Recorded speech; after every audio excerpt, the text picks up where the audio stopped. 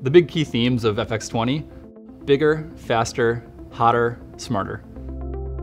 Going bigger is really hard in terms of how large the motion system needs to be, how powerful it needs to be. And when you go bigger, you really need to go faster, otherwise you're gonna be waiting a long time for your parts. So the third thing we did was enable FX20 to print a wider range of materials, specifically high temperature thermoplastics, most commonly used in industries like aerospace, automotive, oil and gas. Plus, we're adding continuous fiber reinforcement to it. Totally changes the game.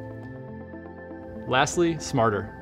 From the beginning, we've designed this platform to have sensors in locations that anything that could affect the parameters of the part, we've instrumented it. And so we're streaming back an enormous amount of data. We're able to take that data, learn from it, make the product better, make your parts better.